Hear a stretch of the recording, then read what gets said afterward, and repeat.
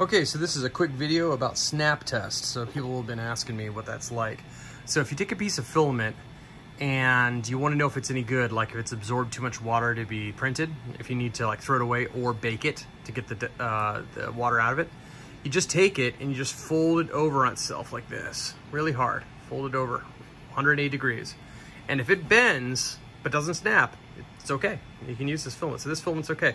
Notice that if I pull it back out, I mean, it's gonna be deformed and messed up, so I'm gonna have to cut that piece off with the flush cutters, but this is okay. Here is a piece of filament that's been out for about a month or so without a dry bag.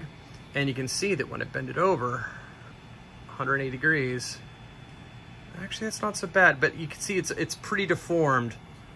Let me try it again. I was imagining this was gonna snap. Here, let's try another one. This is one that's been out since I got my printer. This is just a little piece that I had cut off. So this is Hatchbox, but watch this. Oh yeah, that's bad.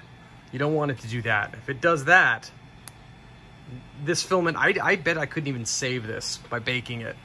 But if you decide to kind of bake your filament and try and revive it, you put it in the oven for a really low heat for like 8 hours. I would look it up. It's something like 100 degrees or the lowest setting or something.